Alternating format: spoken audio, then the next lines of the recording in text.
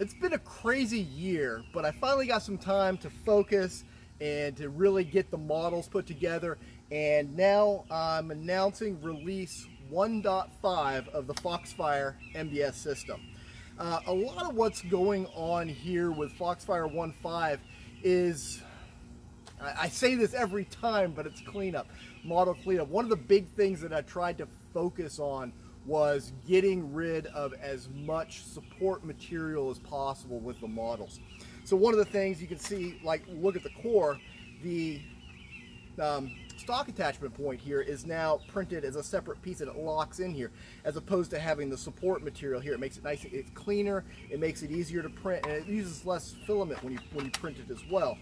I've also gone through a lot of the pieces of the model and just kind of tightened up the tolerances a little bit. When I had my Lulzbot Mini that I used, my first printer that I had, it was a really nice printer, but it was a little sloppy as far as its tolerances. So I would get things that came out a little bigger than, especially in the smaller parts, a little bit bigger than what the model would indicate that they should.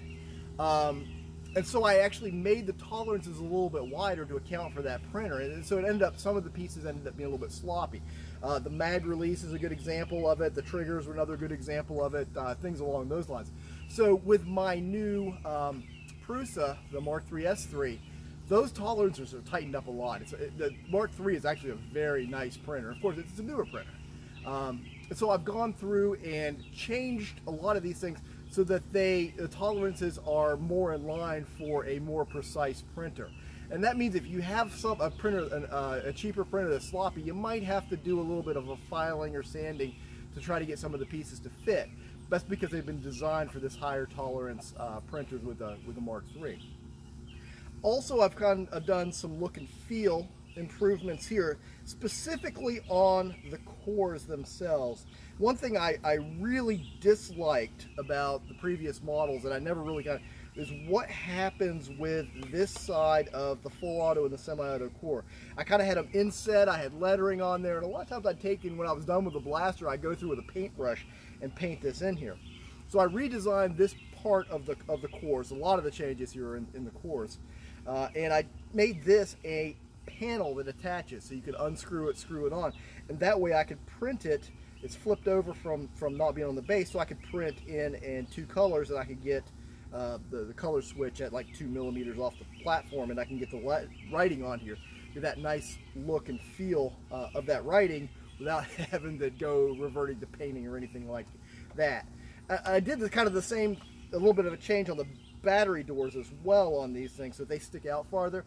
And with the panel on the backside and then the battery door, I've actually got about 4 more millimeters of width for the battery area. So it makes it a lot easier to fit like a voltage alarm or something like that in with the models. Still works the same with the thumb screw, and you know, the design is changed slightly. But again, it even made that battery compartment a little bit bigger. For the battery that some of the batteries I use, they were a little bit tight, and now this kind of fixes that problem.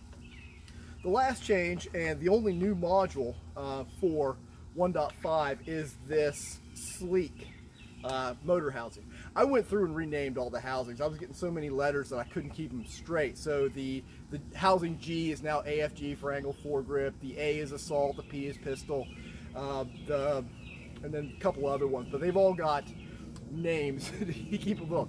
This one is called sleek, and this one is really, I think, where I wanted to end up when I started Foxfire, but I didn't have the modeling skills to get there.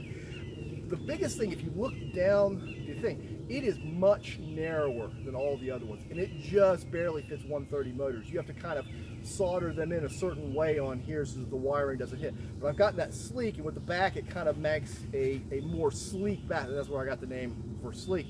It's also a mid-size. It's between the long one, which the L, I can't remember the name, I renamed it now, and the short one, so it's a kind of a medium size. But it's got that nice curved feel, so it feels really, really nice on there. So what I've got here showing you is the blaster that I intend to run at the Nerf war that we're running. I got my reflex sight, my holographic sight, which I'm really excited about getting that out on the field and playing with that. Full auto with the stock, two things. This is how I'm planning on plan on rolling here on Saturday. So anyways, this is Foxfire 1.5, latest iteration of the models, continuing to go forward, continuing to push this platform as far as we can get it. Thanks for watching.